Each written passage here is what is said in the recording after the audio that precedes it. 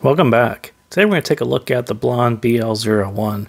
If you watched my previous video, I sort of scratched the surface of it, and I just want to talk about, mainly the amp on that video. And today we're going to kind of dive into the sound and everything else that people want to know. So first, this one came from the AK Audio store, so thank you guys for sending this out. There actually is another New Year's sale, even though it's not quite New Year's, on AliExpress. So it's about $19.35. I don't know what the sale price is going to be. I'm probably going to post those later. So do take note of the sale prices because we are in a sale period. And thank you guys for shipping that out to me. So BLON BL-01. Again, like the BL-03, a single dynamic driver. This one is not, I can't remember what the 03 was, CNT or DLC. It was coated with something. This one is a paper cellulose biological. They have some fancy name for it, but it's mostly a new driver, and it's mostly paper or cellulose as they call it. So first thing to know, power. So as I talked about in the previous video, I highly recommend a powered source. I'm using a Q Deluxe 5K. It's a tiny Bluetooth DAC amp. Super nice. I'm super happy with this one. I actually like it a little better than my ES100. I think because I like a sort of a warmer sound, and I think the ES100 is a more neutral sound. So, but they're very similar, and I highly recommend something with power. A dongle might get you there, but they tend to be not powered. So I would highly suggest some amplification of some sorts with the BL-01. So yesterday someone said they just received their BL-01 and the fit was garbage. And so I'm not going to say the fit is garbage, but I'm sort of more picky about more horizontal oriented shells, and this one doesn't quite fit the bill. I actually like the 03 fit a little better, and I said that a couple places, and I think I'm going to be in the minority on that, but after seeing his comment, maybe that is a not so far from the truth. But you just have to be really careful with the angle and make sure that this fits your ear more properly and it's angled right. And with a straight triangular typical shape, I think it just kind of locks in place easier. And this one, I tend to fidget with it and push it in to make sure it's in place. But so these are the ASLA Sedna ear fits. This is a nice HCK Litz OCC cable. Super nice, super happy with it. I kind of spontaneously bought that because I had a coupon, and I didn't really expect to be using it, but I happened to buy the 2.5 millimeter balanced version, which when I say it needs a little amplification, you get most amplification from the balance, so it all worked out really well for me. But the shells are a bit weightier, and that's yet another thing. I think I keep on fidgeting it because they're a little heavier, and they tend to not pop out, but they sort of lean outwards more than I'm used to. So do take note of the fit, and I don't know. I think most people didn't like the fit on the 03, and so you'll probably have a better time with the 01, but obviously there's a individual out there who didn't like the fit, so fair warning, do take note of that. So watch your source warmth, cable, and tips.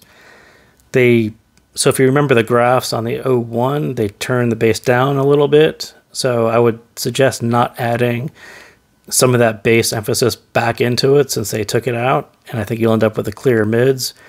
And unfortunately, I don't have too many recommendations. I'm just generally watch your tips, especially the Sedna fits are these big open, and I think that works really well. But be careful about adding more narrow tips, which are going to add a little more bass, a little more body. It doesn't necessarily need that. So is the BLON BL-05S better? It's going to be better for the people who really like clean mids. If you really hate mid-bass bleed, any kind of bleeding into the bass, the 05S is probably going to be better. The 01 more follows the 03. There's a nice amount of bleed into the mids, which gives you these really nice, natural, full, rich vocals. But some people are just going to prefer the 05S. So it's not necessarily better, but it's going to come down to a preference for you. So what does the 01 sound like? It's still bassy like the 03, still very natural sounding like the 03, still musical, but now it's clear, and I'll say it's taller. Soundstage wise changed a little bit, and there's some really nice height to it, and I think it just changes. You know, you can always say, hey, it's very similar sounding to the 03, but there's these little parts to it which just make it sound better, and this taller soundstage is one of those for me. So bass control is the one thing that you're going to really find kind of right off the bat.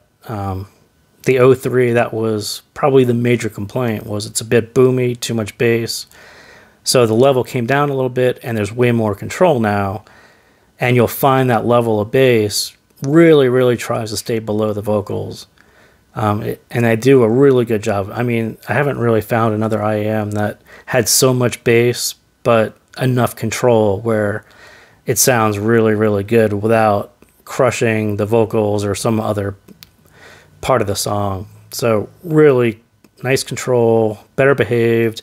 It's a bit faster, not crazy fast, just a bit faster to sound better, so it doesn't hang around as long. So it decays a little faster, so it's not hanging around as long. If you get my drift, it sounds a bit tighter. You get better definition out of that, but it's still weighty. There's just a really nice dynamic driver weight to the bass, and if you like that in the 03, you're going to like that on the 01 as well. So still fun like the 03, but I'll call these wow moments. I mean, sometimes you're just listening to a song and you hear this small part, and you just kind of do a double take. You're like, wow, just wow. And so that will happen quite a bit. And not so much in the bass, but just general. If you're kind of a musical guy like me and you just like listening to tracks, it's going to pull you in to some details, and you're just going to like, you know, blink for a second, like, okay, let me rewind that for a second. So really nice. So you still have this mid-bass sound that's not sharp, but it's deep. So drums don't necessarily have this super sharpness to them. On the attack, kind of like the 03, I had kind of the same complaint, but you have that back end weightiness to it, that thickness to it, which very nice. But if you're EDM fan, I have left enough EDM into my playlist. I know that it's not the super sharpest sound. If you're really into that, you'll probably think it's a little soft, but for normal people, it's very nice. So one of these wow moments, and the first one that kind of hit to me was Teardrop by Avishai Cohen. If you know Teardrop, really famous song by Massive Attack. So he does a sort of trumpet version. And you get to this part at 140 where his trumpet trails off, and you're just left with that drum and the presence of it. It just kind of freaked me out, and I had to do a double take. And it was my first wow moment. And then you'll hear it again at 240. And I'm not saying that everyone's going to, you know, take note of this. You'll probably think it's nothing, but you will find these moments across your playlist and your tracks where you literally do a double take. It sounds so good. And the presence of it, this little 4K bump that they put in to the 01 over the 03, you feel it right there. So another bass problem I had on, especially on the KZ ASF, and not so much the ASX, but to a lesser extent, was Sam Smith's another one. So that really beginning part where his voice is kind of lower and is bassy, and the two collide on the ASF because the bass wasn't quite as controlled and it was strained. The level was a bit too much. So take a look at that on the BL-01, and there's just nice separation between his voice, nice texture between the two. It was quite different than the ASF experience that I had, but it just goes to show that there's a lot of restraint on the BL-01, even though it's a dynamic driver and it has a lot of power to it. It has a lot of control to it as well. Very nice. So the mids, intimate is going to be the first thing that comes to your mind, is how close the vocals are. Very intimate, very expressive and dynamic. The same full natural vocals from the 03. But now they're kind of mostly the same, but I'll still call them better and clearer. And a lot of this, I think, comes down to that 4K lift. If you had the 4K Lark like I did, you realize that this little 4K bump adds this centering, sharpness, fake details, whatever you want to call it, to especially the vocals. But when you hear that against the bassy 01, really nice, because it just adds a nice amount of detail, and I think it does sound better than the 03. And I think a lot of it comes down to especially that upper mid region, just lifted enough that you have this perfect balance between the upper mids and this thick, weighty bass. It's really, really nice. So I'll call it more details from the 4K. You can call it fake details, whatever you want to call it, but not overly clean like the 05S. So still some bleed there, still a thick vocal, a full rich vocal, but not a lean, too lean vocal like the 05S. So some examples, and I kind of go back to, especially on the 03, this deeper, smoky female voice sound just sounds amazing even on the 03, but on the 01 it sounds even better. So Diana Krall's Body and Soul is a great one. Brandi Carlile's The Joke is a great one. Johnny Cash, Hurt, if you want to hear sort of this expressive, because he sang this as an older, it wasn't all that long ago, and he has this older voice, so it's a male, slightly deeper voice, but there's a wavering to it, showing his age. Really, really nice. So that beginning is really, really good. Adele's Hello, definitely a super nice version on the 01. And then Head Over Heels, Japanese Breakfast, you'll get a sense of this presence again. There's just almost a little brightness and intimacy to those vocals on Head Over Heels by Japanese Breakfast that you don't hear on other IAMs. So really nice. I haven't listened to that song in a while, but I was sort of blown away. It was another one of those where I just kind of took a double take at how present that voice was. Tori Amos, Cornflake Girl, another great one. Not so smoky and deep, but at the higher end, so really nice. For you progressive rock kind of guys, Judith, The Perfect Circle, his voice right in the beginning where it's sort of closer and more intimate, really good. So Marilyn Manson, Cry Little Sister, same exact thing. His voice, that intimate vocal, expressive and dynamic and full, really, really nice.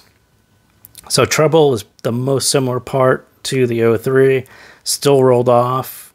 Go Go Penguin, Signal in the Noise, song that I used on the Lark. Listen for the cymbals, they're quite low.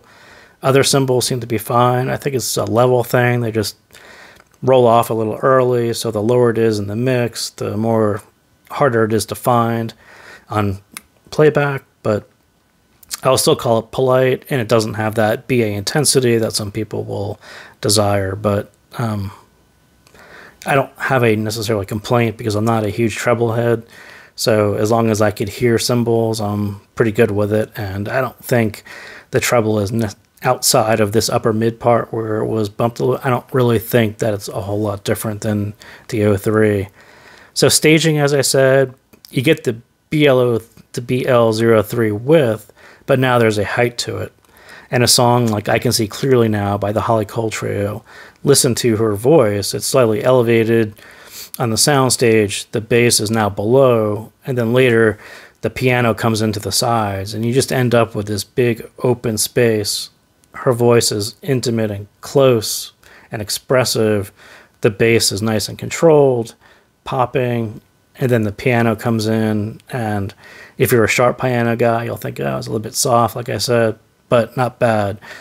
But more importantly, you just have this big open space, and it sounds great. And I think even that is just a little better than, or quite better than the BL-03, which is a little bit more linear. It was nice and wide, but didn't necessarily have the height. And I think with the 01, you get some of the height back, and it's actually a much better experience. And it helps out with instrument location and separation and layering, all these things that are helped along by having a big spacious space. I think the 01 succeeded in that area of just giving you a little bit more than what the 03 did. So not to mention the mids are just a little cleaner because you don't have as much bleed or that bass level, so you don't have that congestion. And now you throw in this openness of space, and the whole thing just sounds a little bit cleaner and better, and I really like it. So that's my take on the BLON BL-01. So thank you guys for tuning in, and I will see you next time.